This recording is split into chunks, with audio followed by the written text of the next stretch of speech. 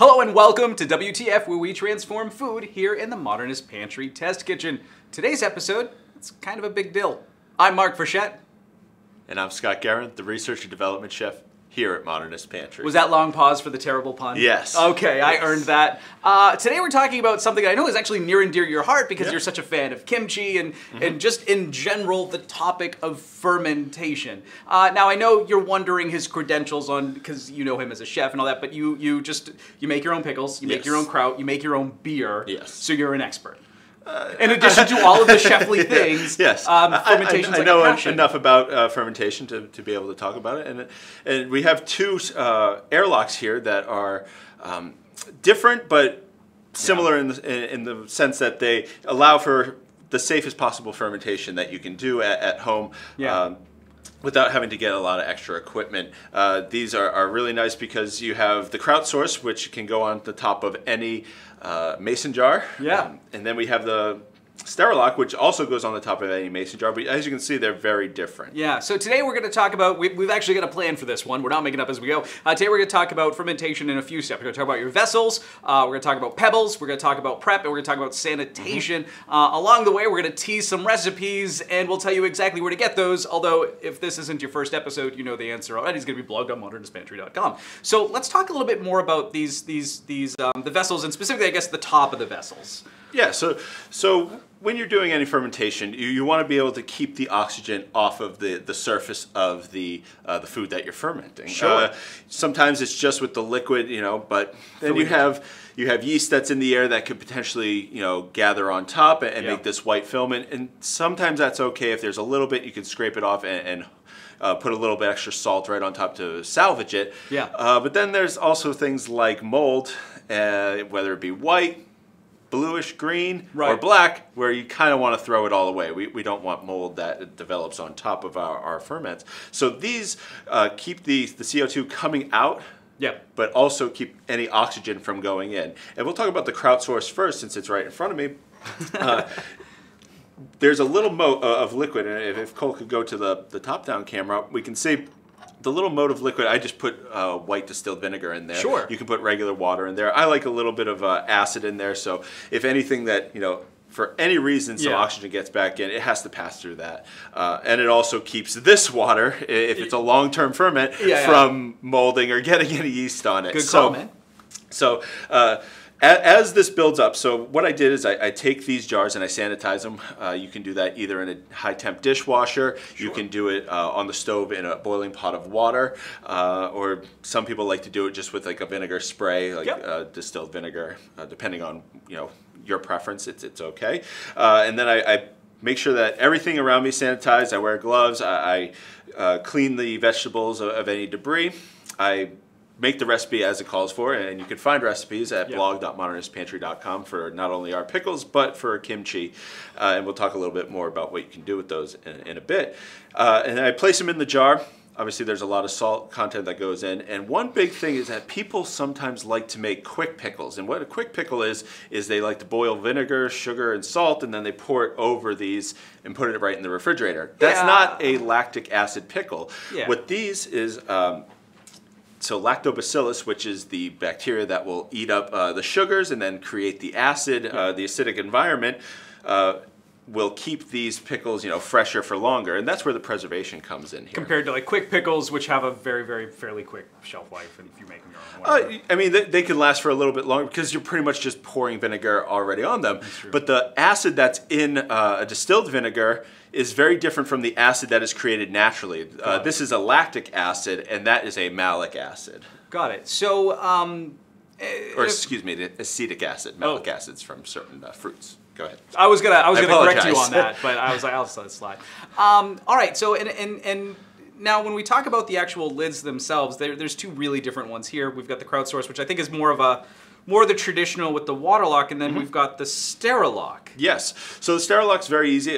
Both of these are machine washable. You can, put them into the boiling water too briefly just to sanitize anything. I wouldn't necessarily let them sit at the bottom of a boiling vat of water for a long time, but they can withstand the high temp for the sanitation process. And I like to use these in two different ways.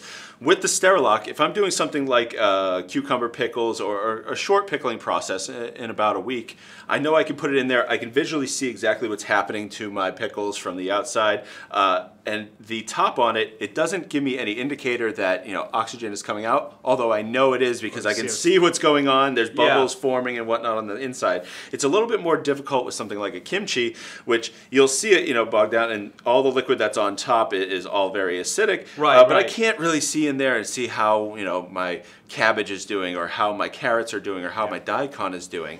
So with this, I like a short-term pickle, something I can take and leave it out for a day, put it in the refrigerator for a week, and boom, I have half-sour pickles.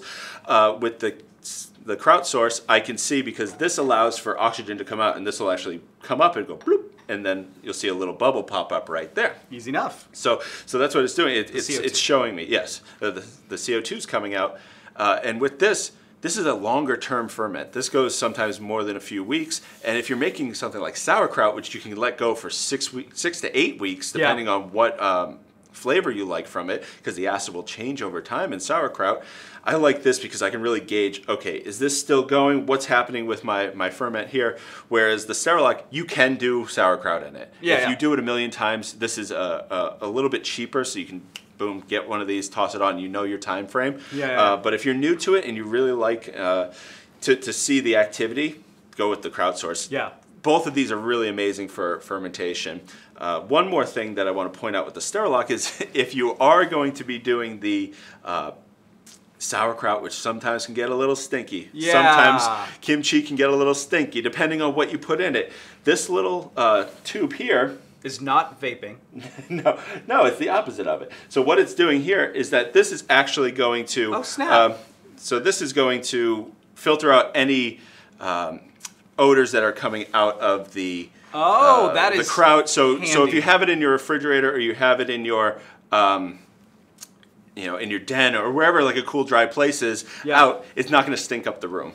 That's really important. Now, you may have noticed a few things. Normally, when we come on to the show for WTF, we want to show you, our favorite for doing a certain thing. We knew we wanted to do a ferment episode. We couldn't pick a favorite lid because they both are fantastic for slightly different reasons. I know one of the other reasons you like Sterilock too is because you do different kind of brewing, because you do beer brewing. They've got where the kraut source only has, I believe they only have lids for wide mouth jars. So the Sterilock comes in the smaller mouth jars. And also for brewing, I'll start with a normal airlock, and then I'll just switch over to the Sterilock once I know it's done. It's first fermentation. I switch over to the Sterilock and I allow the yeast to do its job, clean up the beer and whatnot. It just takes up less room. I don't have to worry about that if I, because I have a conical fermenter, which means I have to dump through the bottom, and that allows a lot of oxygen to come out, and sometimes it'll suck in the sanitizing liquid. I don't want that in my beer. It is safe, but I don't need any extra water or any extra flavors going into it. So I just like this because it allows the oxygen to come out, but it doesn't. I'm sorry, the CO2 to come out, but no oxygen to go back in. Two things I do want to point out. You mentioned pickle pebbles. With the kraut source, I'm going to pull this off here. You can see this little tab right here. That's actually a spring-loaded plunger to keep my contents down. That is a benefit of using the kraut source because it has a built-in plunger. And with the Sterilock, I like to throw these, and you can see they're little glass discs. They're lead-free, they're non-porous, and they're food grade.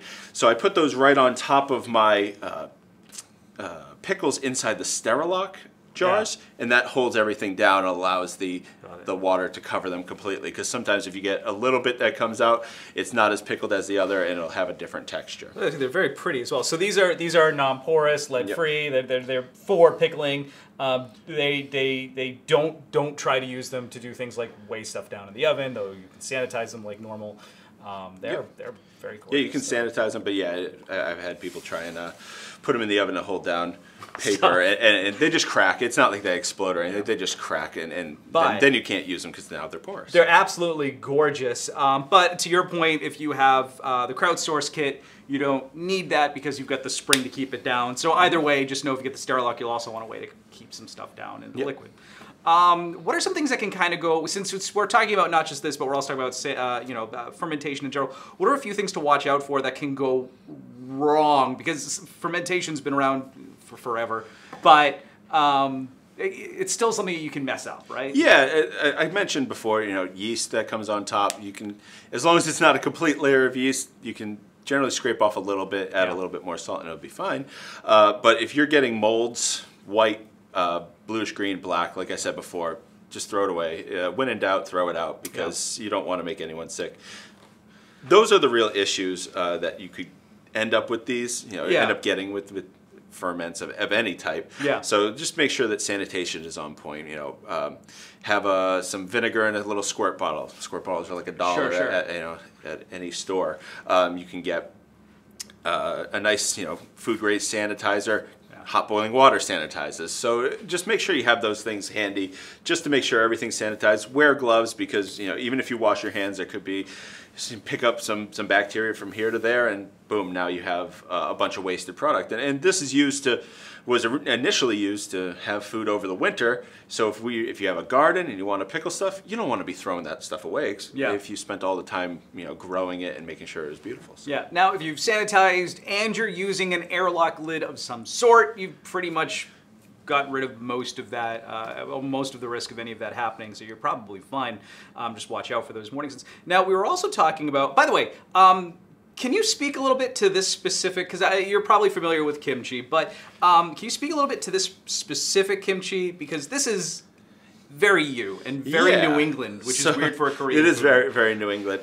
So kimchi can be made out of anything. So I went to the farmer's market a few months ago when I made this kimchi, and I got some fiddleheads, and I got some ramps, and I got some, I think patty pan squash was also there. And you can take the basic kimchi recipe, take a cabbage that's local. Yeah. If someone's growing cabbage, pick it up, wash it, and you can use it. It doesn't always have to be Napa cabbage. Yeah. You can turn anything into kimchi because it's really about the paste and the process. So there's a recipe on blog.modernistpantry.com that you can take those weights for any vegetable and then supplement with whatever you have. If your area has a certain amount of vegetables at a certain time of year, why are you going to go to the regular grocery store and spend money on something that's being shipped in? Just get some really nice, inexpensive product, and you can make a really beautiful kimchi that is unique to you.